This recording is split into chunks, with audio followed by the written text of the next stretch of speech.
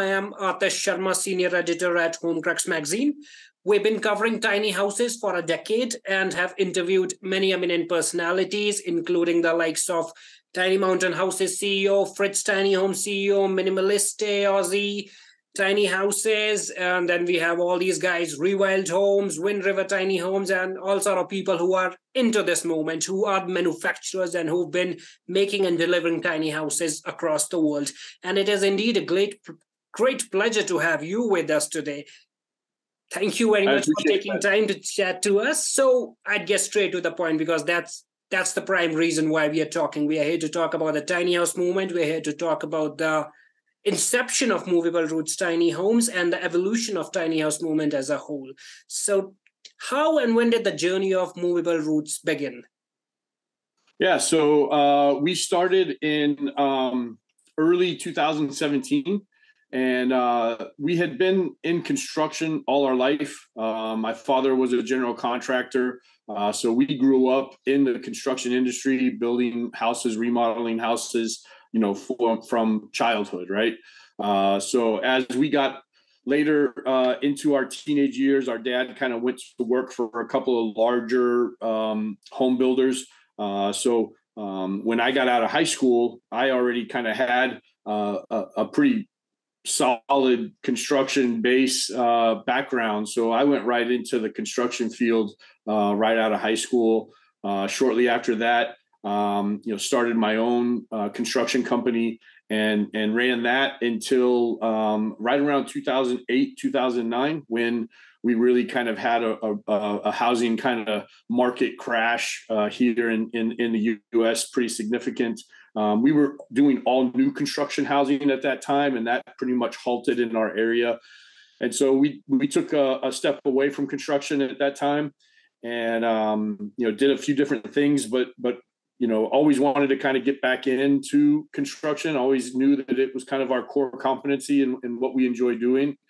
And so in about 2016, my wife and I, started to kind of have the idea of following into the tiny house movement and kind of looking into it ourselves.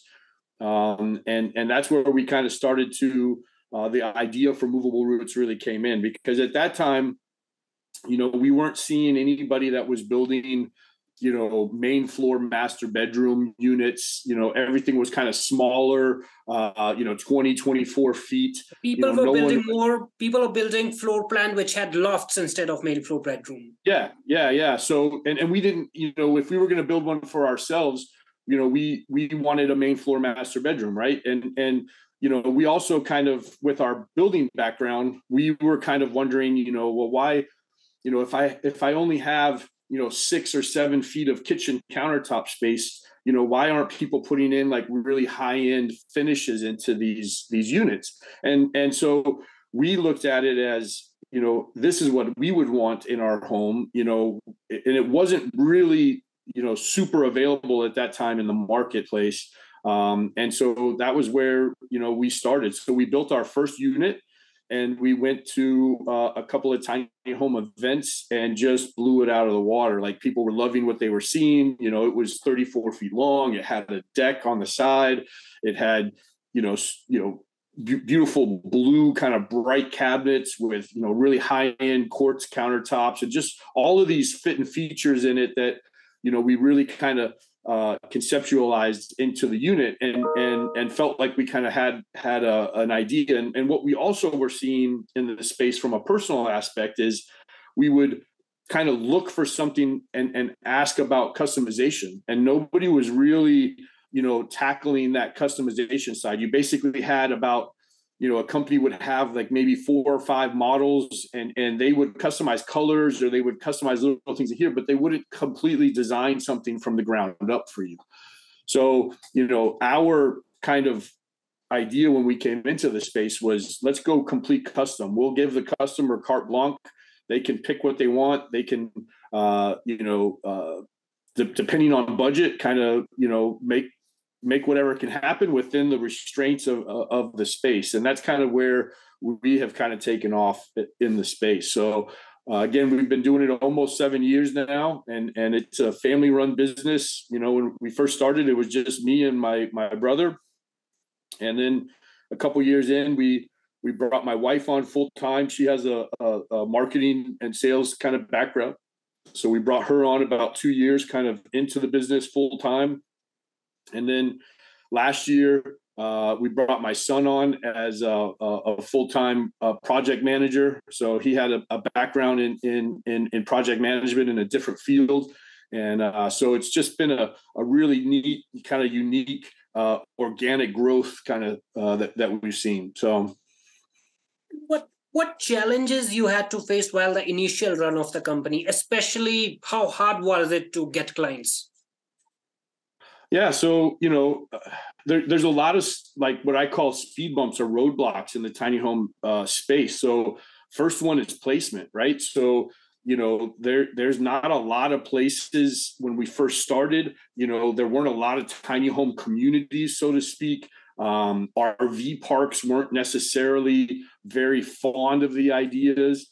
And so, and we live in Florida where there's a lot of restrictions, right? You go out to more rural areas or more out west, they're a lot more, kind of open to the ideas. But, first off, we kind of, we hit quite a few, roadblocks there, and then financing. When we first started, there weren't any financing options at all. And we were building a fairly high-end product that some people had the cash to buy and some others, had some cash and needed to finance. So in the very beginning, that was very limiting. So what is it about Movable Roots that makes it different from other tiny house manufacturers across the globe? So I think it really boils down to kind of one, the carte blanche customization option, right? Like we can literally, design something from the ground up that fits your exact needs. And when you think about conforming your life into under 400 square feet, a lot of people really need that space to work for them. And what we found early on was, if I do try to take a model and move a wall a couple of inches and try to make it like semi-customizable, it affects everything else in the build. Now a different couch has to fit in there, or the size refrigerator that we want doesn't necessarily fit without us moving something else. So everything has to be super precise, right? So, I think that separates us, that we have that. I think our communication and the way that we treat our customers, we literally, this is a very personal purchase. People are purchasing a home from us. They're having us build this unit for us. So, they become part of our family, we say, in this business. And there's a lot of direct communication with the customer throughout the entire process. And then even after the purchase is done, we're here to really make sure that the customer got the product that they wanted. But and then we also have all kinds of different systems within our build process. We use construction build software that a customer may be in California that's purchasing from us from Florida, and they have the ability to stay in the know with all of the goings on of the construction process through this construction software. So we've got this kind of tech side of things that we've brought into the space as well, and our craftsmanship. Unfortunately, in photos, it can be very difficult to really tell a big difference in craftsmanship. But you come and see what we do compared to maybe something else that you've seen, and there's a huge difference in it. So I always use the auto industry as a example. You have all kinds of different makes of cars, right? You have Hyundai, who makes a car that gets you from point A to point B, and then you have Mercedes, who makes another car that does the same thing, but there's just a big difference in quality. And I liken our business and Movable Roots to that higher end kind of quality of service. So one striking aspect about your tiny homes is the price of the micro dwellings that you offer. And I'm asking this question because you have some of the most expensive offerings in the market. Yeah. So again, that goes to kind of what we put into the unit. So, we started off with a purpose-built foundation trailer that has, a full metal lining, so it's a trailer that's designed to have a home on it, right? So we're not just trying to take a a standard utility trailer or skimp on something within the trailer to cut costs, right? And then, standard products for us are like closed cell insulation, metal steel frames, quartz countertops, full custom cabinetry. Like if you really kind of look at our builds and you look at, the custom staircases and all of the different things that we do to try to really maximize all of the space. We're not just pulling, cabinets, a standard cabinet off of a shelf and trying to make it work. We're just really trying to maximize all that space. And with that comes a lot of time and customization to make that happen. So, we 100% know that our product line is not the cheapest option out there. But ultimately, we feel like when a customer is investing in a Movable Roots home, that's going to last them a lifetime. We're putting in, standard for us are double pane insulated windows, high-end mini split systems, metal roofs. All of these things are all standards in our product line, where a lot of other builders will advertise a lower price because they're putting in like a lower quality kind of product. They can offer you the higher quality stuff, but they kind of reel you in with some of that lower pricing. And then, if you are a customer that wants, a quality trailer, metal frame, spray foam insulation, that price just starts to stack up, right? So when you do compare apples to apples, at the end of the day, we just kind of put our pricing out there, and we do get a lot of flack for it, but it is what it is. We'd rather be upfront and we understand we're not the builder for everybody either, right? So, Mike, what's the total number of tiny houses that you have built so far? If you could just give us a rough idea. Yeah, so we're into the 60th tiny home. So, and are you just focused on US market or planning to go worldwide? So we do have the ability to ship units out, but that, we have some talks with, Bahamas, Puerto Rico. They're very kind of close to us as far as and have a housing kind of need. And the ability to kind of ship there is something that we have the ability to do and have kind of worked out.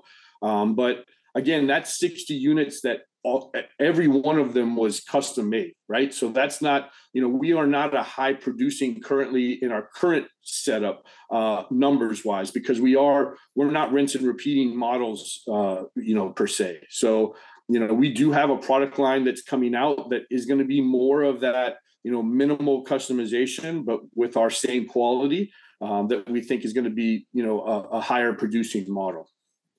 What feedbacks do you generally receive from people who live in your built tiny homes? Any particular celebrity client who knocked on your doors? Yeah, so we have such a range of clientele. We have the the young couple, the young millennials who maybe have that remote work kind of capabilities, who didn't want to spend that $350,000, $400,000 on a standard 3-2 home, and they really just wanted the ability to maybe be mobile with their home and work wherever they want to work. So we have that clientele. And then we also have like the empty nesters, the retirees who sold their larger homes and want something smaller and to be able to kind of travel and spend time with family in different areas. So, we have only had 2 customers resell their homes. And I think that's because, and the feedback that we get from them is because we do spend the amount of time with them to design a space that works for how they live their life, right?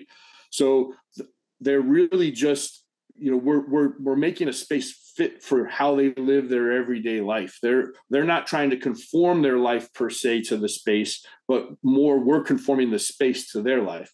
So it is, a lot easier for them to live in that environment when we've designed it for them.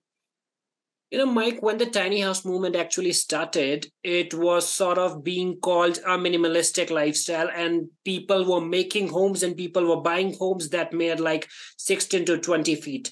But how do you predict the future of tiny homes from here onwards? Do you see the tiny house trending, leaning towards park models or ADUs?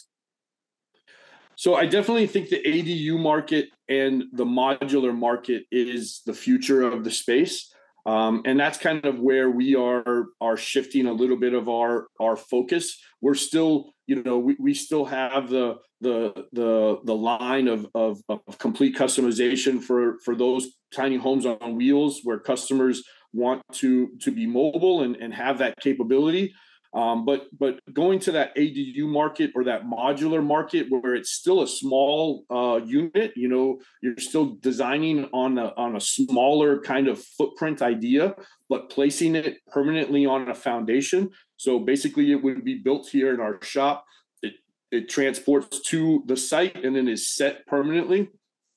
It opens up a lot more of the hurdles that we have with tiny homes on wheels. The speed bumps that we have with that, we don't or won't have as much with the modular side of things, where you can get standard mortgage financing. You have a lot more options for placement because it's built to a building code standard, right? So that is, I believe, with also the housing market kind of crisis as far as pricing, reducing that amount of square feet and building something smaller that costs less, it really does kind of open up those avenues. So that is where we see the future of the tiny home space, more into that, maybe not as mobile idea, more kind of set, more permanent, but still in that smaller, tiny square footage. But that does defy the whole point of the movement. It was about traveling with your home, and now people are more into homes that are actually stationed at one place. Yeah, so I don't, the original idea for some, I do believe, was the whole mobile kind of aspect. But in all reality, for a majority of our clients that do have the tiny homes on wheels, very minimal amount of those customers actually move their home. They like the idea that they can move it, but it really wouldn't matter to them if they placed it because they've been in the same place for an extended period of time, right? So, I think some of them went into the movable tiny homes because there weren't any tiny homes on a foundation as an option, right? So there weren't builders saying, builders, like if you look at some of the big home builders, the big corporate home builders out there, none of them are building anything under 1,000 square feet, right? They're going in and building these huge subdivisions and they're building larger, 1,500 plus square foot, units that are costing, upwards of that, minimum 350, 400,000 price point, right? Where if you look at the US housing market back in the, 50s, 60s, and 70s, the average square footage of a house for a 3-2 was 1,000 square feet, right? So I think what I see and what we see of the movement of the space is that whole like downsizing, that minimalistic lifestyle, and bringing that square footage down into that sub 1,000 square feet into a 3-2 that's very functionable, and we bring all of the space saving ideas and the customization of the cabinetry, and we bring all of that into that space, and we're able to even squeeze that square footage even more, right? And really make it a useful and very unique kind of floor plan idea. And your company has got a pretty interesting name. It's called Movable Roots. How did you sit and decide that we're going to go with this name and we're going to market this name? Yeah, so it was really a lot of kind of thoughts of what we wanted the idea to be, and we really feel like it will still encompass even when we get into that modular space, because it's still initially moving, right? So, and then we're placing the roots, right? And putting it on a foundation. So, the idea for us is, one, movable means mobile, on wheels, you can move it around. And then roots, meaning, really, how you set some roots. They say, let's buy a house, let's set some roots somewhere, right? So those two words together kind of really encompass what we wanted to do in the space. Whether the unit is on wheels and it's moving, it's still your home, it's still your roots, right? Or if it's on a foundation, it's really more rooted into more of a permanent space. So we really feel like our name really encompasses what we want to do in the space. Before this interview, I was doing a bit of stalking about you, and I found that you used to be a firefighter. You used to work as a paramedic.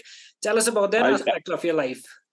I still am. I'm fortunate enough to have an amazing career. I just finished 26 years with my local fire department, and I'm a lieutenant paramedic with that department. And having a family-run business, has really allowed me to continue to have that job and have other people within the business really kind of wear different hats and kind of as a community, get the business where we are today. But so how do you manage these two? How do you manage these two roles? During the day, you're you're paying your services to the government, and at night you're working for Movable Roots. How does it work? It's all about the team that you build around you, right? So when I'm not here, when I'm got my fireman hat on, there's people here that take on the roles that they need to fill the holes, right? And a lot of that's been, in the beginning, it was very, very difficult, but again, having my wife come on, and now my son over the last year, who's really taken a lot of things on the production side of things off of my plate. I'm really able to kind of focus on, the forward movement of the business and some of these other avenues that we want to explore. So it's really more of a team effort 100% than it is really, how I'm able to do it. So Mike, what are your future plans? I mean, when can we expect next tiny home from Movable Roots? Yeah. So, we've got a lot of things kind of happening in the tiny home on wheels space. We still have a lot of customization projects in the works. We have quite a few commercial projects on wheels. We know that's another avenue that people have sought us because of that customization and being able to build something that kind of fits their brand. So whether that be a mobile food truck or, a mobile office or something that just kind of fits their specific needs. And then, our what we see as a main kind of production line for us is this ADU modular space, and we just actually activated those on our website. We've been going through some processes with the state of Florida to become approved for being a modular builder and getting our plans approved. So we have the ability, we have a couple of models. We have a 1-bedroom, 1-bath model, and we have a 2-bedroom, 2-bath model that will be that we're taking orders on for the 2024 build year. And then we also, even, to keep that customization option, we've even partnered with a modular architect to be able to still offer that carte blanche option for a modular custom home for those that really just want it how they want it. So, what has been your favorite build so far, or any specific dream project that you have in your mind? Special, like most favorite project, I would say the first home that we built, the Henderson. And I think for a couple of reasons. One, for the most part, that was really my brother and I working together on that unit, and really just early on, building our brand around that unit, making sure that all of our craftsmanship looked, as good as we wanted it, and all of the parts kind of fit. So there was a really good bond in that process, working with my brother on that. And it was named after our older brother, who we unfortunately, lost, in that 2008, 2009 timeframe. So, that build for sure kind of, holds a special place in my heart. So you build that home for a client, or you build that home for yourself? So we built it as a spec home and ended up selling it. We took it to like 3 or 4 different home shows. We won a couple of home shows. We won like best in show at like 2 different home shows. And then we went out to Dallas, Texas for a home show and sold it there to a customer. So, it was something that we used to, show off our capabilities. And it kind of ran like wildfire when we put up, professional photos and marketing of it and everything. So it was something at that time that there weren't a lot of people doing in the space. So All right, Mike, it has been really a pleasure to have you with Homecrux today, and I've really cherished this conversation. And as soon as I pen this article and this article goes live, I definitely send it to you. And I'm not aware if you're aware of the fact that we at Homecrux have been covering every single one of your tiny homes, whether it be the Henderson tiny house or it be the Ward tiny house or the park models that you've put on your website. We've been covering every single one of them, and we intend to go more in future. We definitely appreciate it. We knew that we had been, we had our homes featured on your site, but we hadn't had a kind of one-on-one. So we're excited about this, and we appreciate the time and the offer to do this. All right. Thank you, Mike. It was really a pleasure to have you with Homecrux today.